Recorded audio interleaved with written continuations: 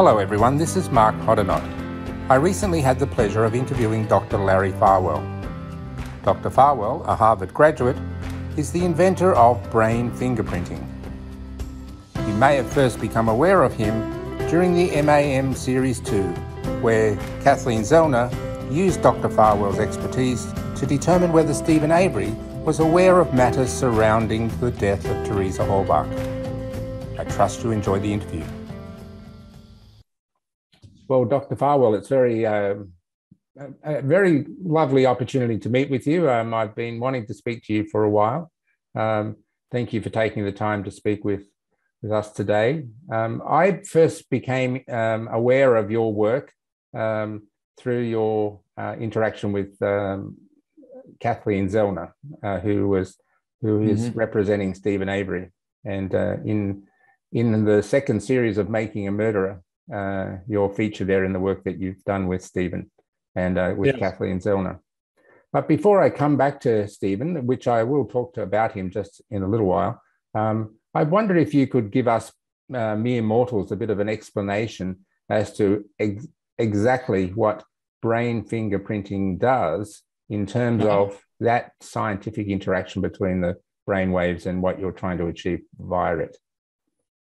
Sure. Well, as you know, the neurons in the brain fire electrically, or actually electrochemically, and you can pick up patterns from the outside of the head, from the scalp. When the brain engages in particular information processing activities, you can pick up the patterns in the brain waves. And there's a particular pattern called a P300 memory and encoding related multifaceted electroencephalographic response, or MER, M-E-R, yes. P300 MER. And that takes place when you recognize something significant. It's like an aha experience. And that is well known in the scientific literature. The P300 was discovered in about 1965. And the P300 MER I first discovered in the late 1980s. My first paper on that has been cited by over 3,000 other scientific articles in the journals. So the phenomenon of P300 is very well established. And what I did with brain fingerprinting is I showed that you could use that brain response to detect what information was stored in the brain. I'll give you an example.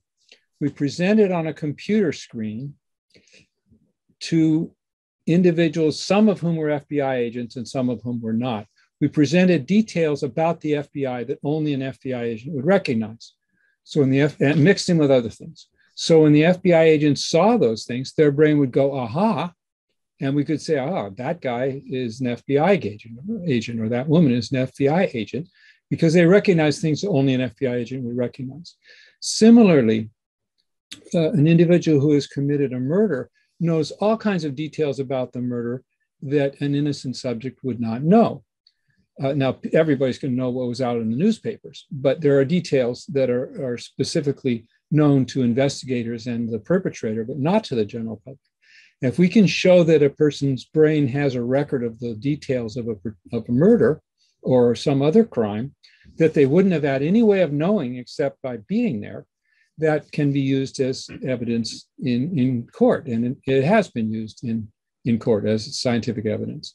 So that's how brain fingerprinting works. We pick up a particular brain response. Based on that, we can tell what a person knows or doesn't know. And we can draw that conclusion scientifically. And we come up with a statistical confidence of that conclusion as well. So we can tell precisely how sure we are that that result is accurate. Okay, so, and I guess the joy of that is that the participant, the one actually being tested, can't involuntarily stop that happening, right? You can't not think of something when you're aware of it, right? So, yes.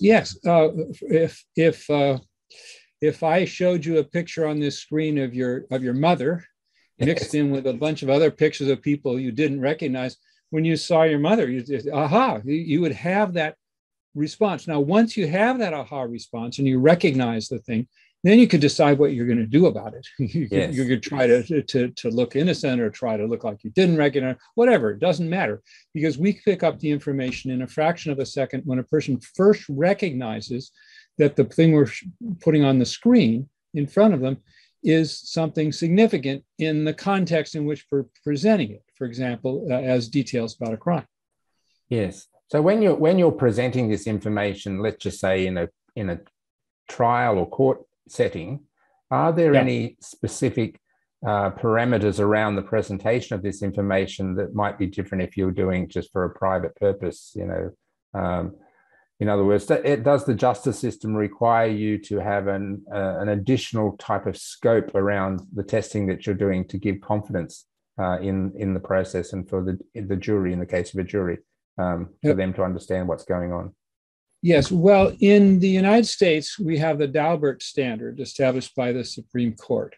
Mm-hmm. And it requires that the technique be testable and have been tested, that it be accurate and systematically applied, that it be applied according to specific standards, and that it be well accepted in the relevant scientific community.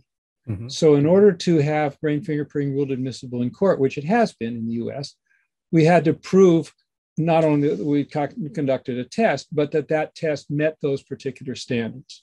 Yes. And in conducting these tests, I presume that if it's in a criminal matter, you've got the other side. I mean, I suppose you're not really on a side, you're just presenting what you find, right? So, have you had situations where, I'll just call it the other side, the defense counsel or the prosecution counsel or whomever have questioned the merits of what you're doing, and what sort of things do they say to try to counter the science of what you're doing? All right. Well, in the Terry Harrington case, in that case, he had been in prison for a murder that he claimed he had not committed for 23 years of a life sentence. And the brain fingerprinting test showed that the records stored in his brain did not match the crime scene and did match his alibi. Mm-hmm. So we had testimony, we had a couple of days of testimony from myself and from another expert, Bill Iacono, on our side, and from one expert on the other side. And in fact, that expert was one of the top people in the field. He was my dissertation advisor, Manny Donshin, a friend and colleague of mine. Now, he was testifying against Harrington and essentially against what I was representing. But some of the strongest statements in favor of admitting brain fingerprinting as evidence in court were made by the witness on the other side. I mean, his words for the science were, quote unquote, totally perfect. And I don't even claim that brain fingerprinting is totally perfect. I claim that it is highly accurate, or I should say I publish in the scientific journals results that show that it's highly accurate, but I don't make claims about it being perfect. But he was under oath, he was honest, and he was a legitimate expert in the field. So he had to say, the science is good, the science is solid, the results are accurate. If what Dr. Farwell's results show is that Terry Harrington's brain does not emit a P300 when he sees this information, that means he doesn't know it. Mm-hmm. And that's what I proved. I don't actually go into court and say, okay, there's your murderer. Oh, that guy's innocent. No. I say the record stored in his brain doesn't have the record of that crime stored there. So then the judge and jury will say, well, all right, if he doesn't know any of the details about the crime, we're going to find that he's not guilty. Or in the case of J.B. Grinder, who was a serial killer, the record in his brain did match all the details about the murder of Julie Helton, and he pleaded guilty and was sentenced to life in prison. Also confessed to the murders of 3 other young women, based on the fact that we found the record in his brain did match the crime. But before I did the test with both of those guys, I didn't know whether they were innocent or guilty. I didn't know which way it was going to come out. I didn't know whether the information was stored in the brain or not. And when I report on it, I simply say, this information is stored in the brain or it's not. I let the judge and jury do their job of making a determination. All right, well, are we going to conclude based on this scientific evidence, along with everything else, that he is guilty beyond a reasonable doubt or not guilty? Yes, that's fascinating. So I want to take you back, if I may, just a little before all that, and try to find out what led you to be interested in this area, and how it came about as obviously some raw science to start with, I would presume, and then you saw some connection where this might move into something that could be a useful tool. So could you just give me a little background on that?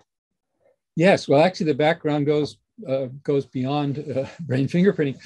I was, as I said, I'm a neuroscientist. I was minding my own business in my lab, measuring brain waves and getting all kinds of information about what the brain was doing. Yeah.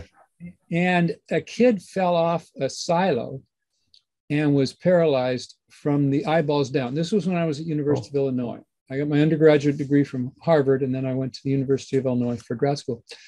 And a kid fell off a silo. He was paralyzed from the eyeballs down. He couldn't move, he couldn't speak, but he could see. And we thought he was awake in there. There was no way to tell. You couldn't ask him because he couldn't tell you. But our hypothesis was, well, if he's awake in there, his brain's going to be functioning. We can develop a brain-computer interface that will use brain responses to communicate with a computer, and then we hook that to a speech synthesizer, and he'll be able to talk in effect through a speech synthesizer. And so I developed a mental prosthesis. I developed a brain-computer interface. Now, today there are probably 1,000 laboratories around the world that are doing brain-computer interfaces. But at that time, it was the first one. Most of the ones that are doing it now use the same algorithm that I developed along with Manny Donshin at the time. And what we found was that people could communicate from the brain to a computer to a speech synthesizer.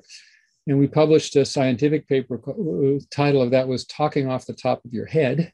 and very good, very good. As I said, now there are a lot of people doing that around the world. And I thought, all right, we can get information from somebody's brain when they're not able to speak. What else could we do? Well, we could get information from somebody's brain that would make a difference in terms of criminal investigations, because we could find out what people know without them telling us with their mouth or their hands. We could find out what people know and don't know by presenting these things on a screen and seeing if they had this aha response, if they recognized it or not. So I did some work with the FBI. I did work with the CIA, and we proved that was the case. And we got the correct answer in every case when we were setting up an experiment, and we knew what the answer was. And then I started to apply it in the criminal investigations. And in recent years, most of the work I've done has been overseas counterterrorism work. Again, one of the things is that with respect to terrorism, the higher level bad guys, the criminal masterminds, the terrorist masterminds and instigators and handlers don't generally show up at the crime scene and get themselves caught. Yes. But yet they have that record stored in their brain. So we can detect the record of the crime stored in the brain, even if they weren't there, because they know all the details. So we can intercept coded communications with the perpetrators and with the handlers about what is going to be taking place and what resources are going to use, who's going to be involved, and so on. And so we are able then to detect some of the higher up people in the terrorism realm. Another thing that we do, as we did with Harrington, where he was innocent, somebody may be in the wrong place at the wrong time and may just be picked up when he was completely innocent, and we can also show that. So we've done that as well. We've shown that people who are terrorist suspects are not in fact terrorists. Yes, I'm guessing that one of the real challenges, although for you it's probably straightforward, is selecting the right questions or the right things to present, so that, because if you're trying to establish whether someone is aware of something, you could be aware by virtue of being involved, or you could be aware by virtue of hearing about it in the news or watching something on television. So selecting the things that they wouldn't otherwise be aware of through other sources must be quite the challenge to make sure there's reliability in what you're testing. Yes, it is. It is. And it's, as you say, it's extremely important that we test items, information about the crime that would be known by the perpetrator, but had not been released to the public, wouldn't be known by the public. Because obviously, if somebody knows something that was in the newspaper yesterday, that has nothing to do with whether they committed the crime. All that means is they read the newspaper. Correct. Similarly, if someone heard about this information in interrogations earlier on or in a prior trial, that's information we can't use for brain fingerprinting. So it is challenging, especially in a case, in an older case that has been through some court proceedings already and investigations. The suspect already knows a lot about the crime for reasons that have nothing to do with whether he did it or not, but have to do with the investigation and prior testimony and so on. So it is quite a task to sort those out. And what we do is we come up with our best estimate of what these details are about the crime that wouldn't be known, that would be known to the perpetrator, but would not be known to an innocent suspect. And we also interview the suspect, and we make sure that that they don't know the information for some innocent reason that we don't know about. Mm-hmm. Because if they already know it for some innocent reason that has nothing to do with committing the crime, then we wouldn't use that in the test. So if I take that challenge, and if I may apply it to your work with Kathleen Zellner and Stephen Avery case, and if there's something here you're not allowed to discuss, feel free to stop me. But I'm just wondering, I mean, the case has got such a rich history in terms of both time and detail and public awareness that trying to discover something that is uniquely not already generally known would have been quite the challenge. I'm thinking, and I'm wondering if you're allowed to tell us a little bit about how you went about thinking about how you would ask those questions of Mr. Avery. Yes. And to be a little more precise about it, we don't actually ask them questions. We simply present the information. We say, for example, I won't talk about the Avery case in this example, but for example, let's say we have a murder and we know that the murder weapon was a 12-gauge shotgun. Well, then we'd say, okay, Mr. Suspect, you say you weren't at the murder. You don't know how it happened. You don't know what the murder weapon is. He says, right, I don't know what the murder weapon is. All right, so if we present you a 12-gauge shotgun and a pistol and a rifle and a knife, you won't know which one of those is the murder weapon. You'll say, no, I don't know. Well, then in that context, if we present the 12-gauge shotgun and he gets this aha response, in that context, he recognizes what the murder weapon was, and that can be probative. Now, in the Stephen Avery case, it was very challenging because he knows a tremendous amount about the case from the trial and from his interrogations. Fortunately, another branch of forensic science helped us considerably, and that is that another forensic scientist who had not been available before the trial and whose evidence was not presented at the trial and wasn't known to Avery, figured out, using blood spatter analysis, figured out what had actually happened when the perpetrator first attacked the victim. And that was very different from what had been presented at trial. So if Avery knew that, it would mean, and he didn't hear it at the trial. If he knew it, that would mean that he had committed the murder, because the murder obviously is going to know that. But if he didn't know that, that would be evidence that somebody else committed the murder. So we used new evidence that had been uncovered after the trial. The only way that anybody would know it would be either they were one of the researchers who discovered it, or somebody like me who learned that evidence from the other researchers and from Kathleen Zellner, who got that from the other researchers, or that they were the perpetrator. So what we showed is that Stephen Avery did not recognize very specific details about what happened when the perpetrator first attacked the victim.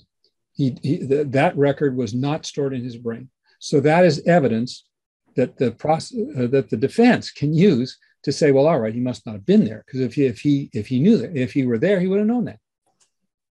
Yes, it's quite fascinating how that process unfolds. Um, Yes. in in in trying to, as you say, you're not asking questions per se, you're presenting images, or I'm sorry, I don't know specifically what goes on, but Images or words. Could be just images or or words, and just see whether the brain responds as an aha moment as you describe it. Yes. that's right. So in the course of a normal year, whatever that is for Dr. Farwell, how often would you be asked to do work in regard to criminal matters? Is it a regular thing, or is it infrequent? Well, that partly depends on what year it is, because Yeah. uh, until COVID, I was spending about 6 months out of the year in classified counterterrorism operations overseas, mostly in the Middle East. Mm-hmm. So I did a whole lot of work over there, and I trained other people in various countries to conduct these brain fingerprinting tests. I provided my invention to them. So I was doing a whole lot of that work. Now, since COVID, I have not done as much, simply because travel has been restricted. I've only been to the Middle East once since COVID started. Yeah. So it depends on what year you're talking about. Yeah, right. But in a non-COVID world, prior to COVID, would you be regularly working on criminal case type matters, in addition Well, to the covert stuff with overseas counterterrorism and so on? well, actually, I do. In recent years, I have not done very much local, domestic criminal work, because there's been such a need for the counterterrorism work. Yes. I've been spending most of my professional time overseas. I mean, I was overseas more than I was here in the U.S. in the previous few years before COVID came along. So most of the thing is, I have a finite amount of time and a finite amount of time to train other people, and I want to do that where it has the maximum effect. And so I've been doing these counterterrorism work, counterterrorism tests, and training others, because it has a maximum impact. You can, I mean, you may solve one murder here, or one lesser crime here, but if you catch the mastermind behind a major terrorist bombing, a major terrorist hijacking, a mass shooting, and so on, then you can make a very big difference in a relatively short period of time. So that's the kind of work that I've been doing. I mean, designing tests, training others to design tests, and designing tests to identify the mastermind behind a terrorist hijacking or a terrorist mass shooting, and so on. I must also apologize if you can hear something buzzing in the background. I picked the perfect time for someone to fly an ultralight aircraft near my office. Right. Actually, you were on mute a minute ago, but now that you're unmuted, I'm not hearing anything interfering. So yeah. I think we're all right. No, that's good. I know it happens. Dr. Farwell, I'm also interested, just briefly, if I could ask you about your work with brain fingerprinting and the early detection of cognitive diseases such as Alzheimer's. And I wonder if you could just talk a little bit about that, please. Sure. When someone is cognitively impaired at the early stages of Alzheimer's, before they're really going to show up on the regular tests, the brain is already starting downhill. Mm-hmm. And we can pick up, using these brainwave measurements, we can pick up that a person is implementing certain brain processes more slowly and less thoroughly than they were when their brain was in better shape before Alzheimer's came along. So that potentially will allow us to detect Alzheimer's sooner, and also to evaluate treatment modalities quite quickly. It's difficult in diagnosing Alzheimer's and other cognitively degenerating diseases. It's difficult to get an objective measure. They'll give paper and pencil tests, whether they know where they live, they know where they are right now, do details like that. They'll have a evaluation from caregivers. Well, grandma got lost twice last month, and the month before was 4 times. Maybe she's getting better, and so on. when we can actually measure the effectiveness of functioning of the brain, that allows us a more objective way of determining that. And another thing that I've done in recent years is I've been doing a lot of work on how to use your brain more effectively, not in the forensic sense and not in the pathological sense, but in the sense of regular people and how you can use your brain more effectively in your life. I've written a book, it's actually become a #1 bestseller, called The Science of Creating Miracles, Neuroscience, Quantum Physics, and Living the Life of Your Dreams. And it's about the neuroscience of using your brain effectively. And I did research with my dad, who's a physicist, in the quantum mechanical aspects of how you can use your brain to create, well, frankly, miraculous results in the world. So that's another angle on the kind of research that I do. I find that part of what you're doing just absolutely awe-inspiring in terms of the opportunity it brings to humanity and the benefits that can provide. That must be extremely satisfying part of your work. One of the things I'd like to just, if I could close on and discuss with you, is something a little left of all that. And I noticed from your CV that you're a black belt in Kung Fu. So which must be quite an interesting aspect of your work, and also that I can see by looking at you how well you look that you're a big believer and supporter of healthy living and so on. So I just wonder if you could tell us a little bit about your interest in Kung Fu. All right. Well, Kung Fu, I love Kung Fu. And as a matter of fact, just before this call, I was on the phone with Grandmaster Ki Chun Song, who's my Kung Fu master. I learned Kung Fu from. We're making arrangements for me to travel back there to Illinois, where they're having a test and they're having a celebration having to do with Kung Fu, and he wanted me to perform there. I taught Kung Fu for many years, and my experience with Kung Fu is that it is a very good discipline for gaining command of the subtle energies of your life, subtle energies of the body. It's not just a matter of being in shape and being able to kick and punch and all of that. It's also about of developing discipline and mind-body coordination and clarity. And it's very useful to be able to have a quiet mind while all the feet and fists are flying around you. That helps yes. out in the rest of life, where you can have an inner calmness when there's all kinds of chaos going on around you. So I found, for me and for my students, Kung Fu really, aside from being a good physical exercise and a good discipline, it's something that helps people it carries over into the rest of their life. It helps people live the rest of their life more successfully. Yes, and I can imagine, although not like you imagine, because it's real for you, is that discipline must be extremely helpful in the science and work that you actually do, which is very brain intensive, right? So to have that ability to be calm must be a great asset in the work that you do.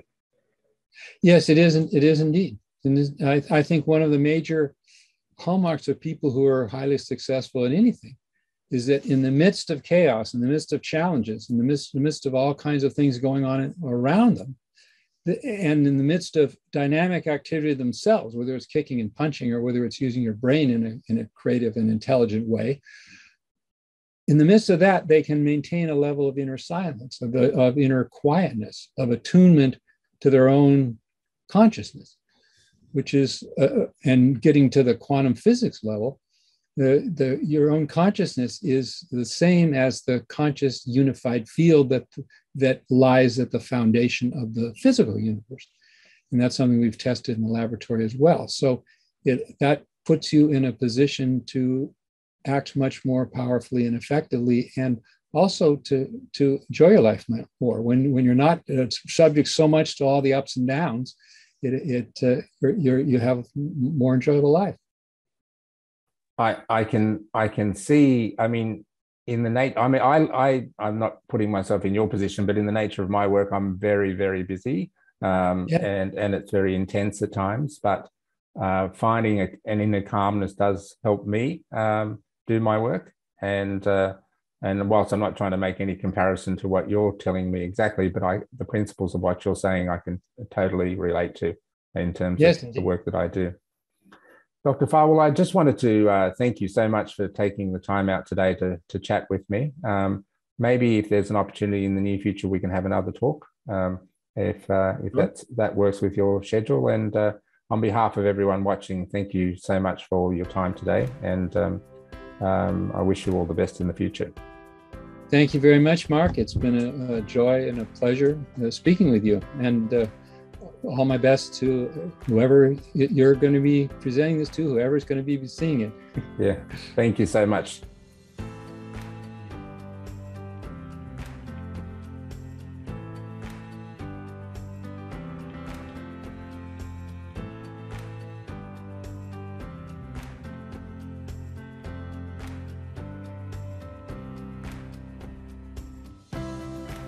I would like to thank Dr. Farwell for giving us his time today. It is most appreciated.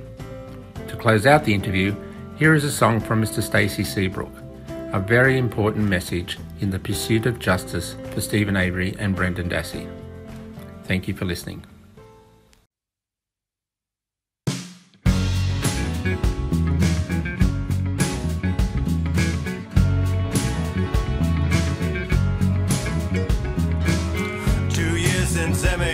Now here I go again to confine innocent men in a 10 by 10. All fates, oh, neither men deserve. But fear breeds silence in Manitowoc. You don't say nothing 'cause you know your cops, but someone knows something. Yet everyone plays ball.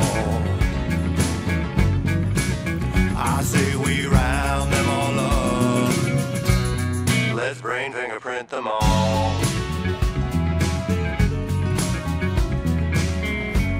Everything about the case, it was suspicious. I hope the Biden Chief of Justice are so vicious. For those who bred the lie, they temporarily preserve. From time into typo to Brendan's so-called confession, to the fact that Peterson was out of town when she went missing. How can we forget Andy, Sam, William, Henry Call? I say we round them all up. Let's brain fingerprint them all. So much planning.